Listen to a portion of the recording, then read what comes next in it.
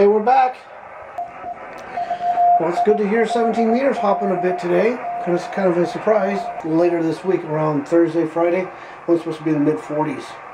So fall is definitely here.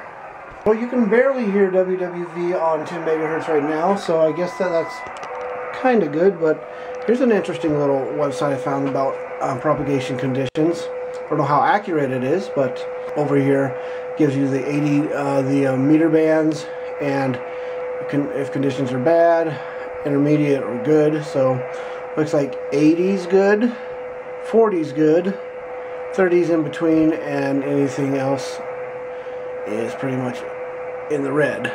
I think it's going to be a FM repeater satellite, RadFxSat. It's going to be on, what's it say?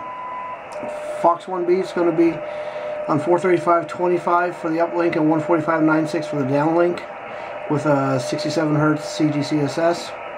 So I'm guessing, I don't know if it's going to be a repeater or if it's going to be one just like AO50 or SO50 is, like AO27 was. I'm kind of interested in it, but it's not due for launch until when? November 10th. The other day I was trying to figure out a way to stream the video files and everything that I have on my PC over here over to my iPad here. That's an iPad 4 and everything, so it can't even run iOS 11 and everything. But I came up with a suggestion online. Somebody said to use this app here called VLC STR free. It's a free app, and it lets you directly stream your video files, and I think picture and music files, from a PC to an Apple device here. You got to run a program called VLC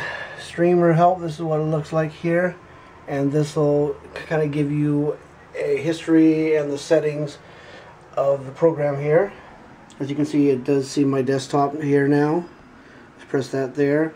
Goes into what I've watched already. And if I want to choose a different file, just go here, and it brings up the entire hard drive, all the folders and everything, and you just look through whatever folder you want.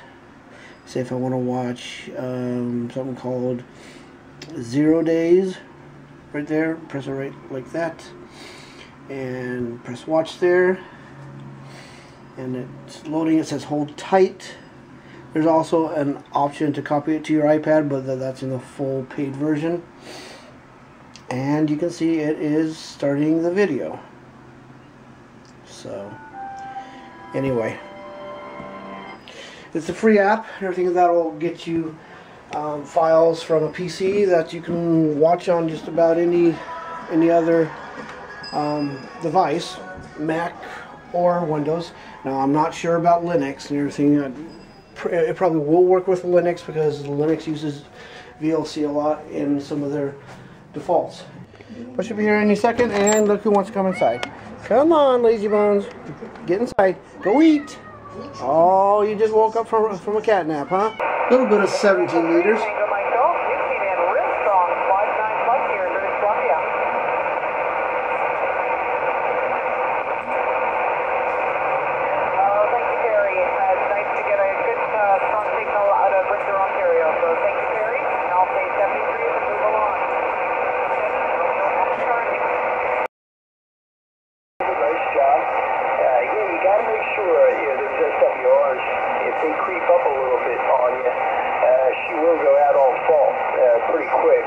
Especially once you get up around a 1.7, 1.8, that thing will go out on you pretty quick.